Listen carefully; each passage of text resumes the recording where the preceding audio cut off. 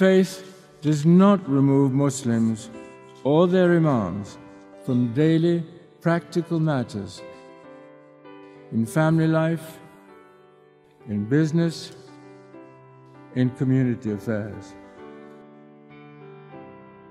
Faith, rather, is a force that should deepen our concern for our worldly habitat, for embracing its challenges, and for improving the quality of human life.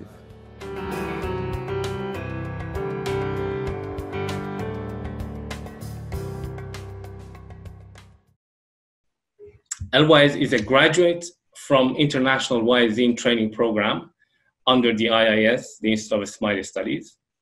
For the last 15 years, he has delivered wa'azes, seminars, and sessions to various segments of the Jamaat, and he has served as Alwaez in ITREB for Edmonton, Prairies, and Pakistan. In professional life, Alwaez Shams works with one of the leading organizations in North America in a leadership role in sales and business development. So Alwaez, we will now begin the presentation, and I will join again in the second half of the webinar to facilitate and go through the audience questions. Thank you. Thank you so much, Hamid. Bismillahir Rahmanir Rahim. Ya Madad and Ramadan Mubarak to everyone. Today's webinar, we are going to cover the topic nurturing the Imam and Murid relationship. And before we begin the presentation, I would like you to look at the overview, which is going to explore the meaning and significance of Imam-Murid relationship. And then we will touch upon the nurturing of our relationship with our Imam. So these will be the two areas that we will be covering in the next 30 to 40 minutes during our presentation. Before I start the session, I would like to share a small story with you people. It's about the story of Pir Sabzali and the Maulai's Jamaat. When Pir Sabzali visited Central Asia, he wrote his work in his book called Madhya Asiani Rasik Vigato, which is also, some parts of it is also published in the anthology of Ismaili literature. And that journey is about the time of 1923. But first of all, the picture that you see on the slide is about an oil painting of Habus village from Tajikistan in the year 1995 by an artist whose name is Amonbek Rakhmov, who has reproduced the mountainous regions surrounding this village in Tajik Badakhshan. And this actually tells us the kind of difficult terrain that Pir Sabzali would have had to cross during his journey through Central Asia. Coming back to the story, when Pir Sabzali met the Maulais, it's the Jamaat in the Reshun part of Badakhshan at that time, and now, right now, it is in Pakistan, in Chitral, in northern areas of Pakistan. The objective was to recite the Farman of Imam Sultan Muhammad Shah to the Jamaat. Hundreds of men, women, and children had gathered, and they were sitting in great anticipation so that they could hear the Farman of Maulana Hazir Imam, Imam Sultan Muhammad Shah at that time. As soon as the reading commenced, all listened attentively with immense respect and decorum. After hearing the Farman, their eyes brimmed with tears of joy. Pir Sabzali asked them, "Why you people are crying?" And they said, "Our ancestors yearned longingly their entire lives to hear these very words of blessing, but never had that chance. Today, our Mawla has sent those blessings straight to her threshold. Can there be any day more joyous than this? Here's an opportunity for us to reflect. How can a community stay connected with their Imam for almost 1,000 years without seeing them physically, or not even hearing their farman for generations? What kept this Jamaat bound, strong in their faith, and in their love and devotion for the Imam, despite the fear of oppressions from the Soviet regime for practicing their faith openly? They did not have any physical contact with the Imam or institutional structures except the teachings of Pir Nasir Khusro for almost 1,000 years.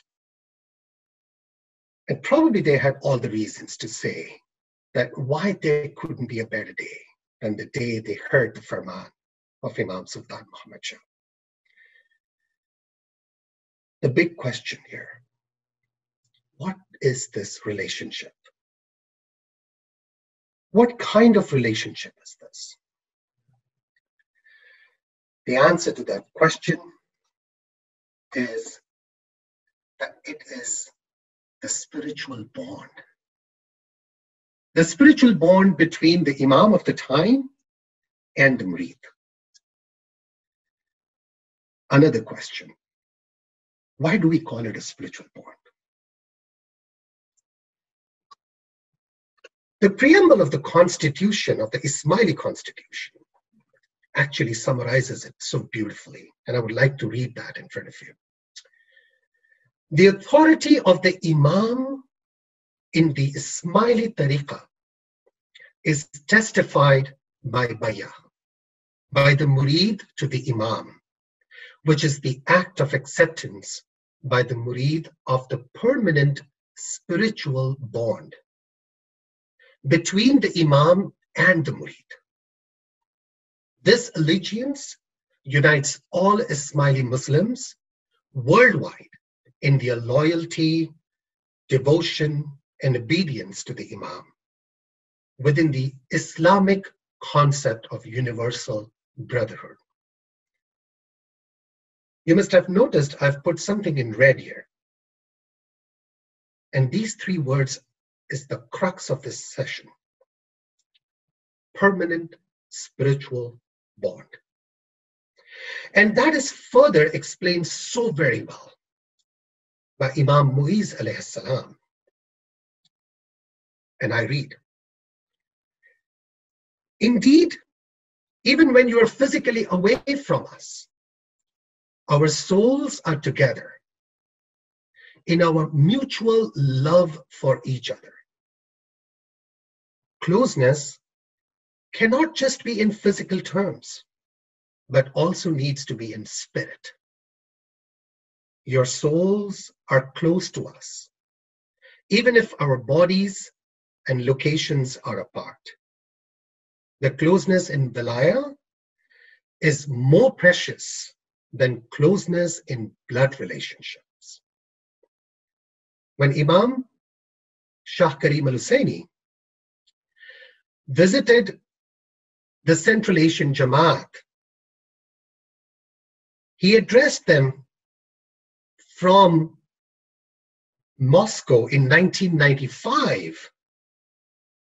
And that's when the first time an Imam had actually visited the Central Asian Jamaat physically. And he referred to this closeness. He referred to this permanent spiritual bond to the Murids.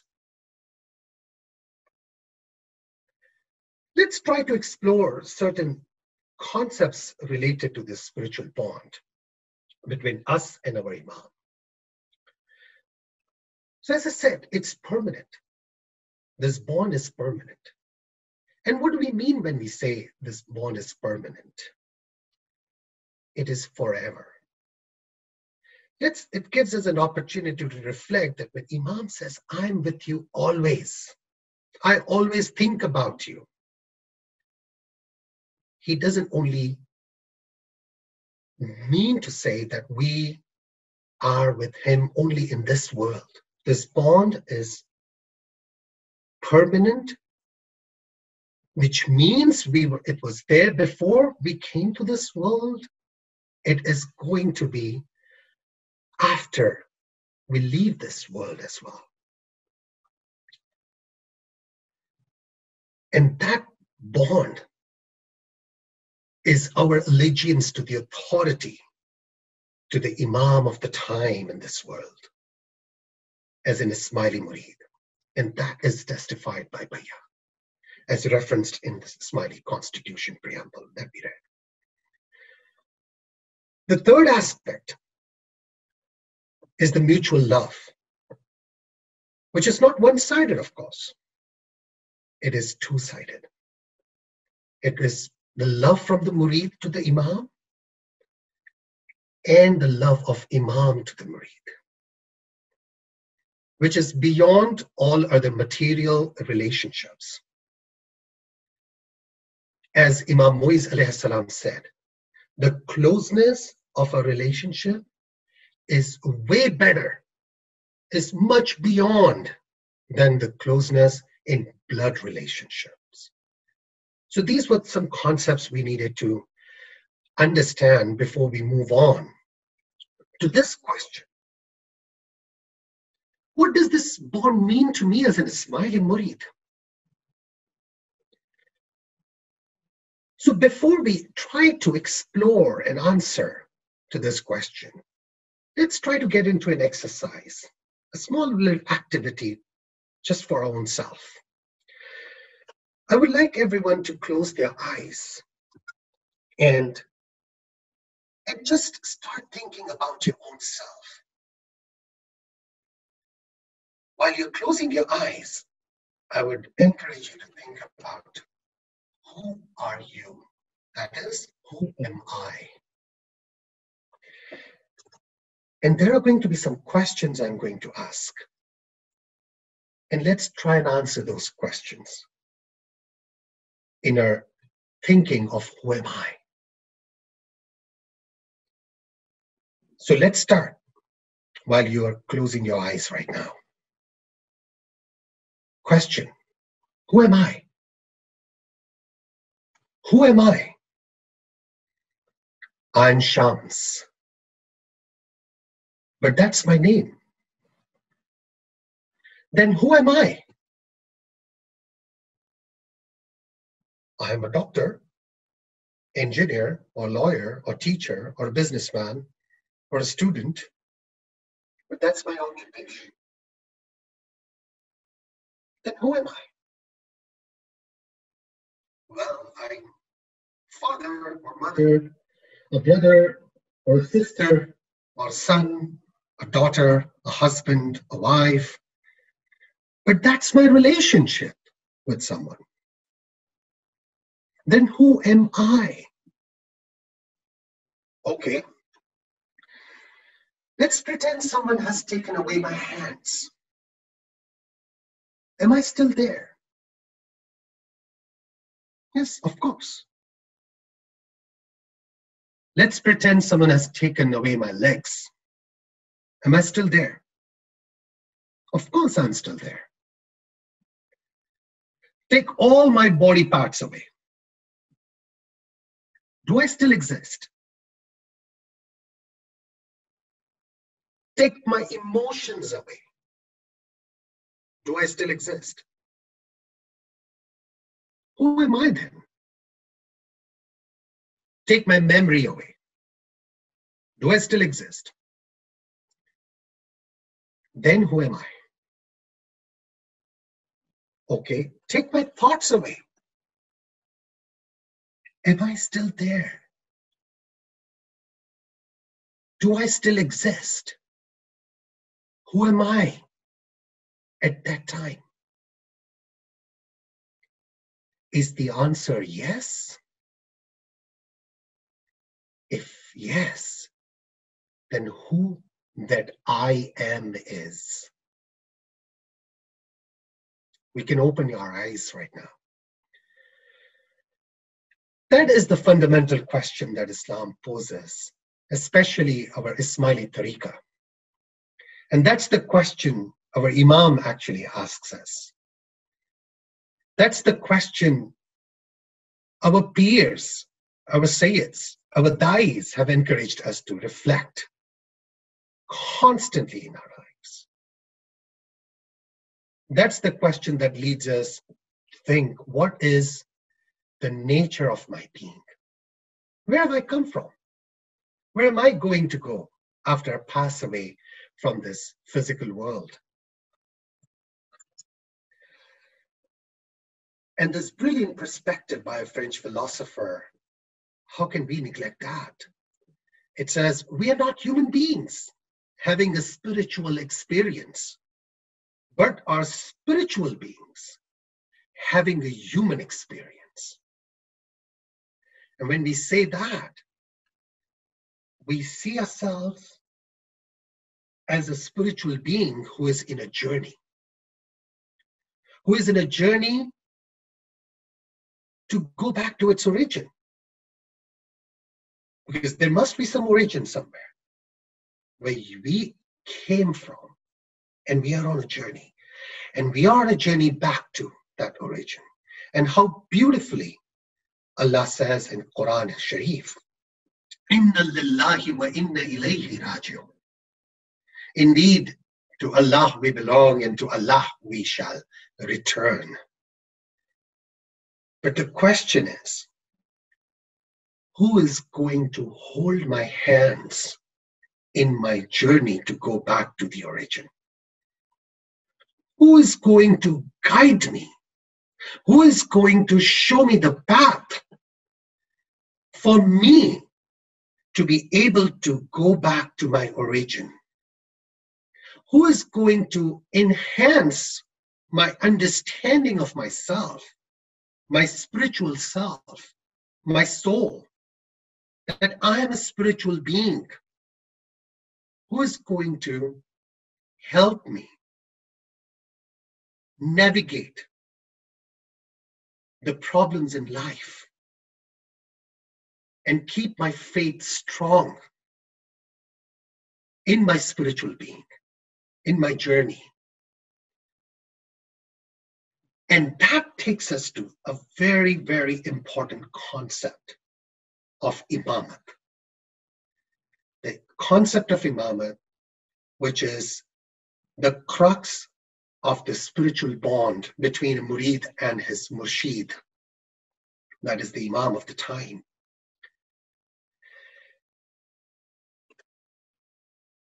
وَكُلَّ شَيْءٍ أَحْصَيْنَاهُ فِي إِمَامٍ مُبِينٍ. Allah says in Quran, we have encompassed everything in the manifest Imam. Everything in the manifest Imam. Whatever you can think, imagine of the universe, everything in the manifest Imam. As per the Shia interpretation, the manifest Imam means the Zahir Imam, Imam Mubin, as it says. And as per the Shia interpretation, it is the Imam. And Ismaili tariqah, it is the Imam of the time. At another occasion, Allah says, وَمَا يَعْلَمُ تَعْوِيلَهُ إِلَّا اللَّهُ وَرَاسِخٌ فِي الْعِلْمِ. None knows the book's interpretation except Allah, and those firmly rooted in knowledge. Here is again, the idea is of rasikhun fil ilm, those who are firmly rooted in the knowledge which is the perfect knowledge, as per the Shia interpretation and specifically the Ismaili tariqah. The rasikhun fil ilm is the Imam of the time. So when we are in a journey towards going back to our origin, the support that we can count as Ismailis, as the Murids, is of the Imam to hold my hands and to take me through that journey.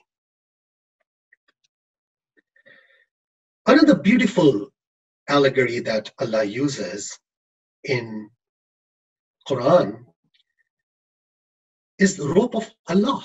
And he says, and hold fast, all of you together, to the rope of Allah, and do not separate.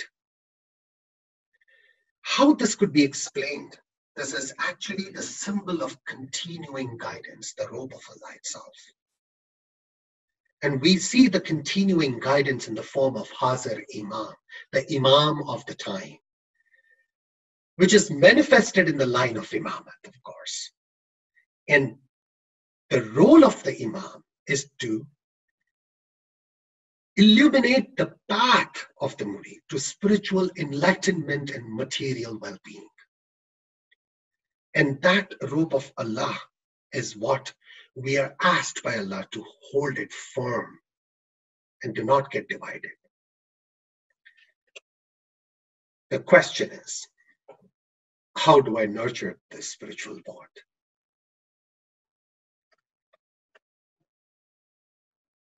If we try to analyze our lives as a Murid, we see we have two facets of a relationship. One is with the divine, which is the vertical line of this Deen Dunya framework that you can see on the slide, which is human, that is myself, with my Allah. And the other line is the horizontal line, which is my relationship with my fellow human beings, the environment, the rest of the world. As per the teachings of Islam, and especially when we are in this Mubarak month of Ramadan, we are reminded constantly about these two relationships, to keep a balance between these two relationships. One of them is human to Allah, which is called Huququllah, the rights of Allah. Huquq is the plural for the word haq in Arabic. The other one is called Huququl Ibad, the rights of the people, of Allah's creation in general. So when we talk about the rights of Allah, which means what is my connection with my divine, with my God, with the nur of that Imam. And here is what we find. How do I nurture that connection? In other words, how do I nurture the spiritual bond?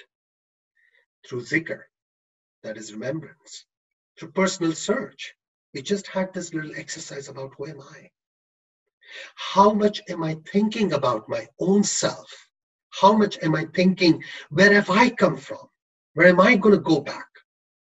Especially in the time of crisis that we are in right now. And how much am I submitting myself to the divine? With an approach, with an attitude that I'm nothing. You are everything. You're the creator. I'm just the creation.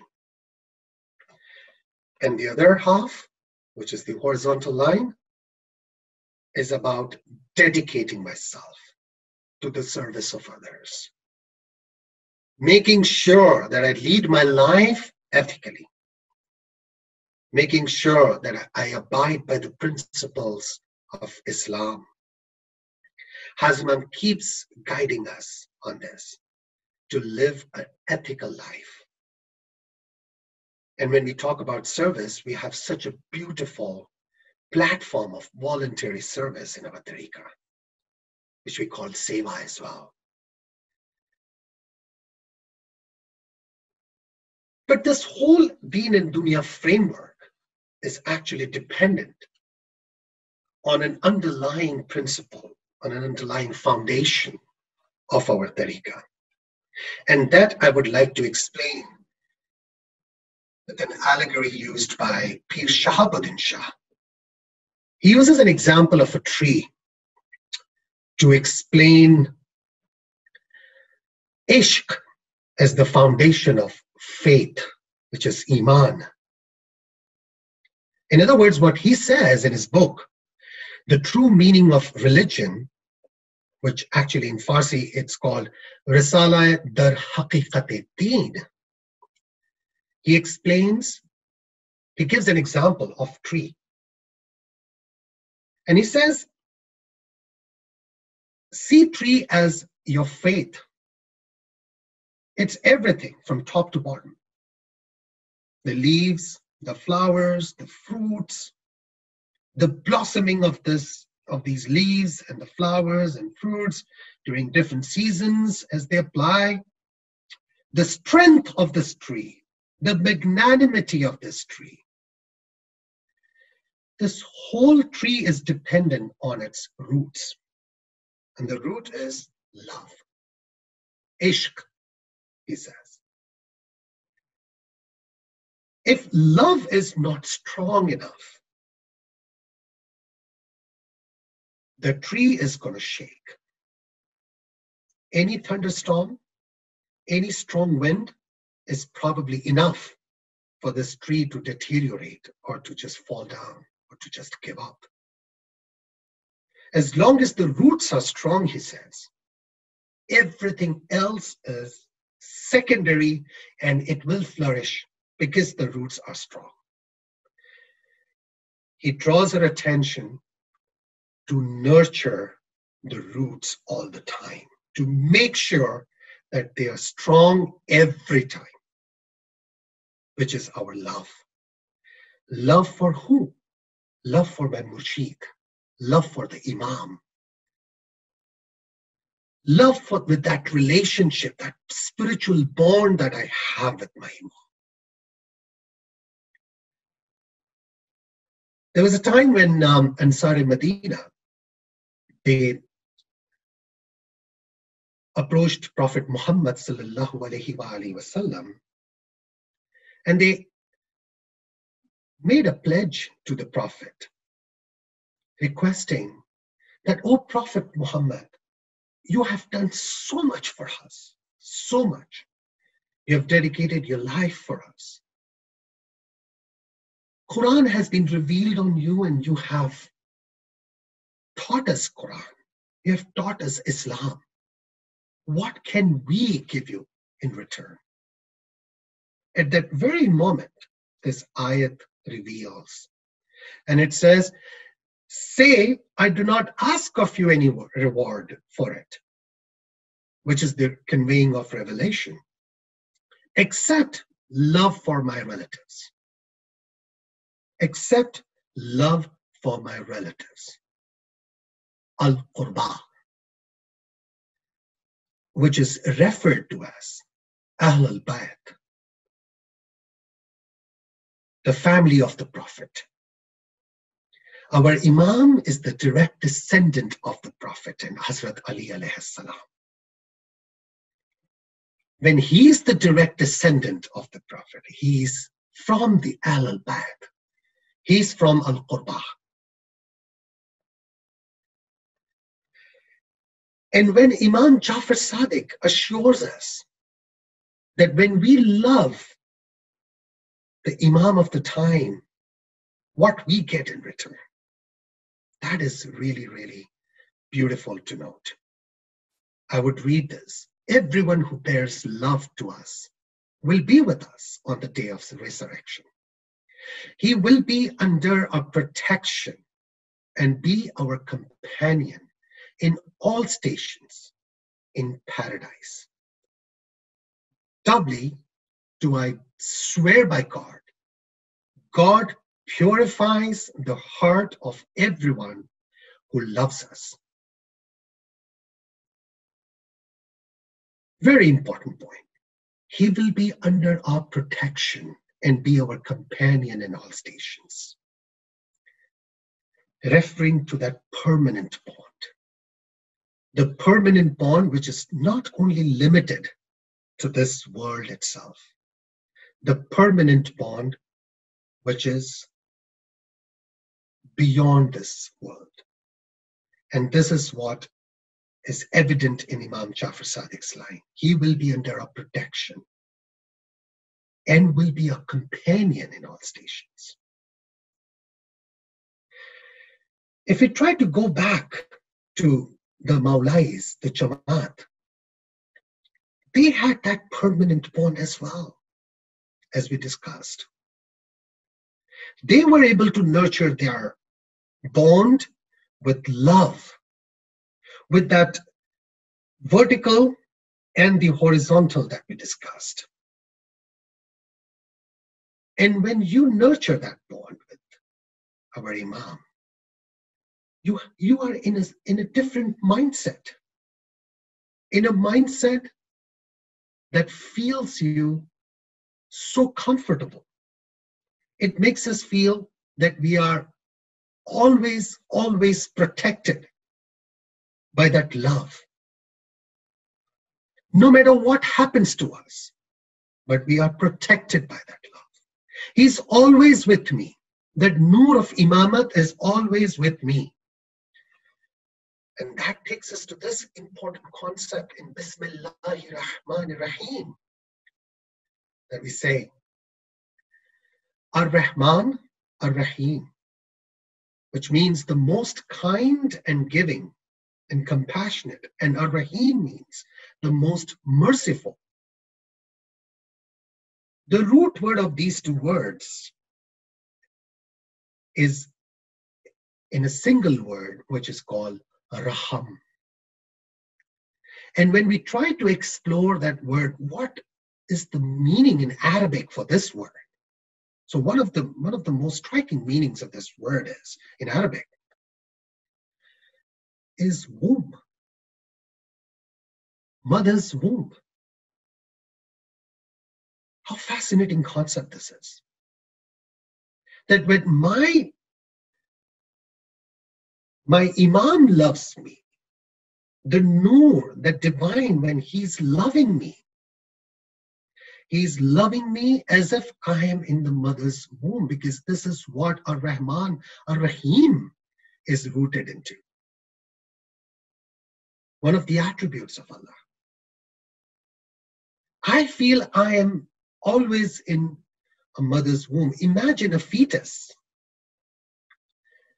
What could be the safest place for the fetus than a mother's womb?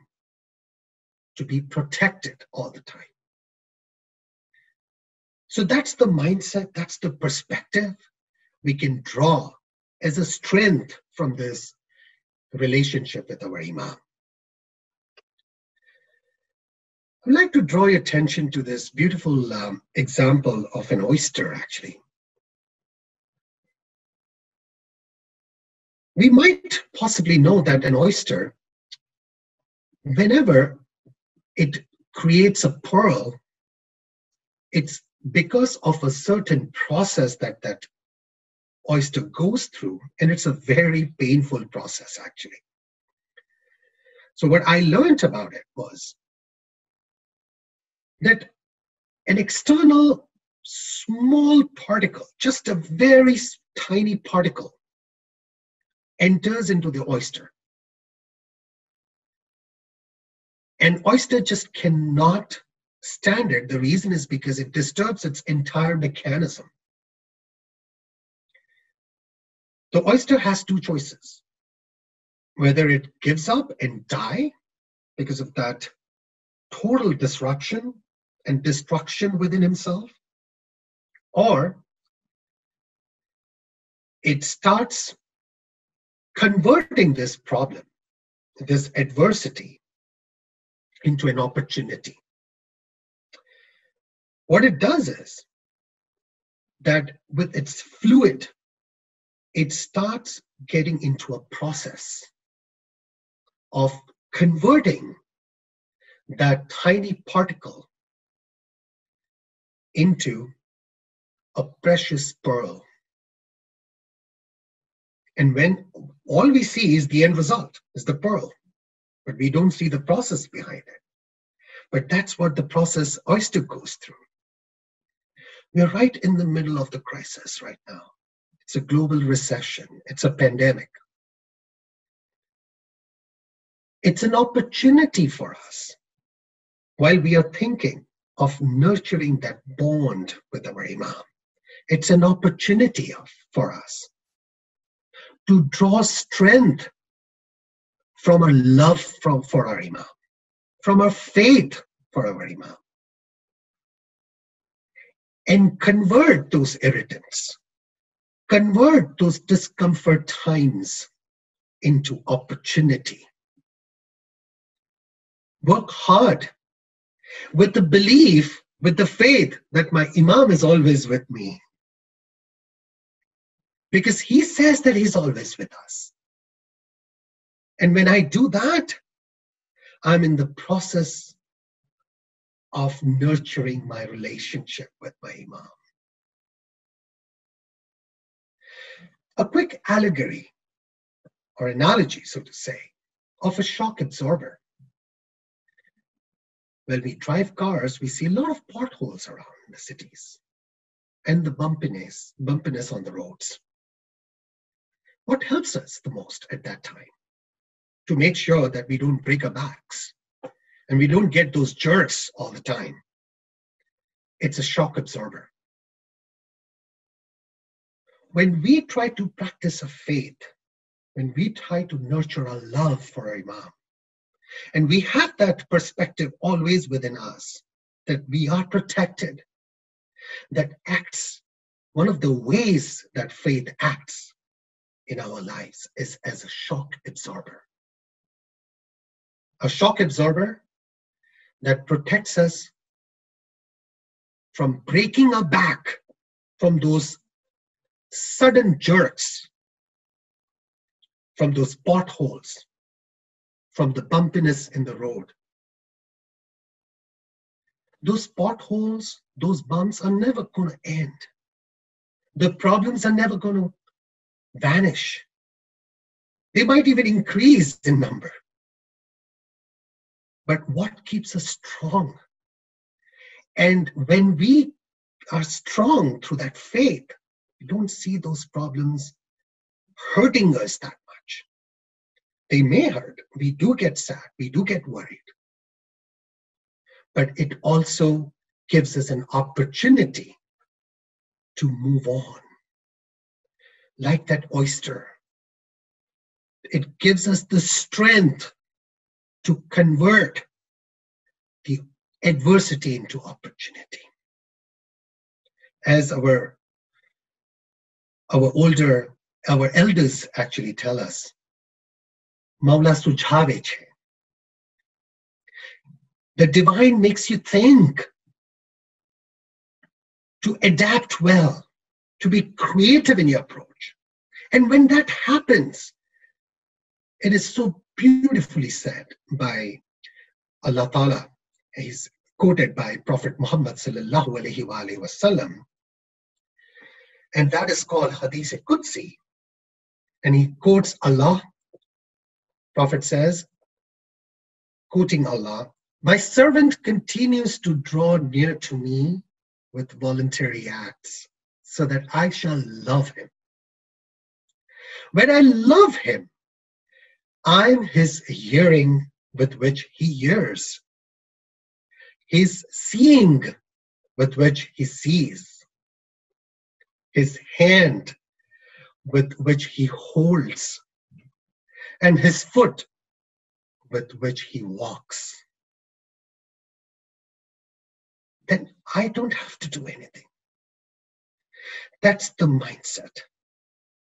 When I am nurturing that love, when I'm nurturing that bond, that permanent spiritual bond in this world, in my life with my Imam, this is what I get out of it.